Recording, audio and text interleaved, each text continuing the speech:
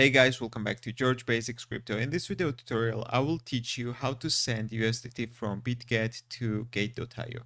First of all, you need to log into your Bitget account. Then you need to hover over the wallet icon on the top right side and go to the spot account.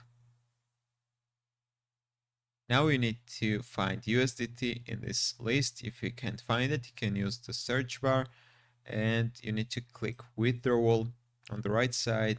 Now let's select the network. I suggest you to use BIP20 network because it has got the lowest fees. Now guys, you need to enter the wallet address. Let's go to the Gate.io, go to the assets on top right, go to the spot account where we can find our USDT BIP20 wallet address. Here is the search bar. We can use this search and let's click deposit. Let's select on chain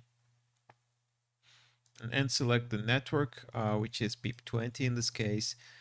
Let's copy this wallet address, go back to Bitget and enter the wallet address inside this cap. Then click next. Now you need to enter the amount of USDT you're going to send, and as you can see guys, the fee is fixed. It doesn't matter you will send 110 or 1000, the fee will be the same guys.